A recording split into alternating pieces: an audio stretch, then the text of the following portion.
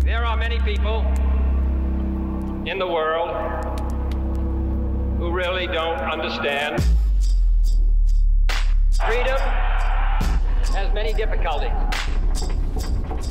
but we have never had to put a wall up to keep our people in. A freshly released video from the Army is causing quite the stir. It's titled Ghost in the Machine 2. It's the second such video to use haunting imagery and historical voices to captivate its audience and hopefully boost recruitment. Freedom is indivisible.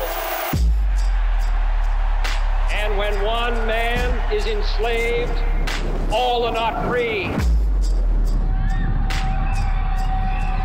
It's a strategic move by soldiers in the Army's Psychological Operations Warfare program, particularly to draw interest in the Special Operations Command.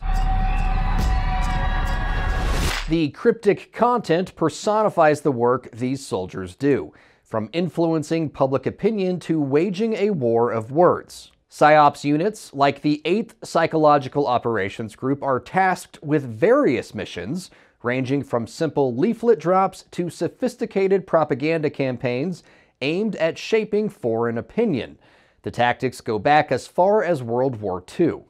The so-called Ghost Army was honored for its work earlier this year using innovative tactics like inflatable tanks and radio trickery to outwit the Germans.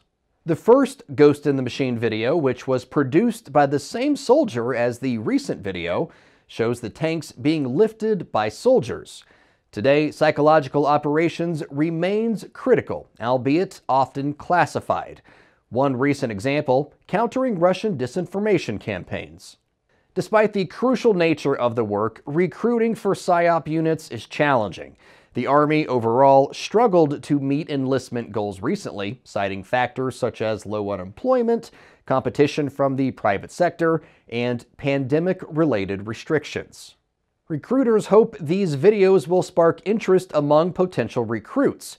Initial feedback from soldiers suggests it's having a significant influence on their decision to pursue a career in psychological operations. As the Army continues its recruitment efforts, one thing is clear. The power of words and ideas remains a potent force in shaping the future of military operations.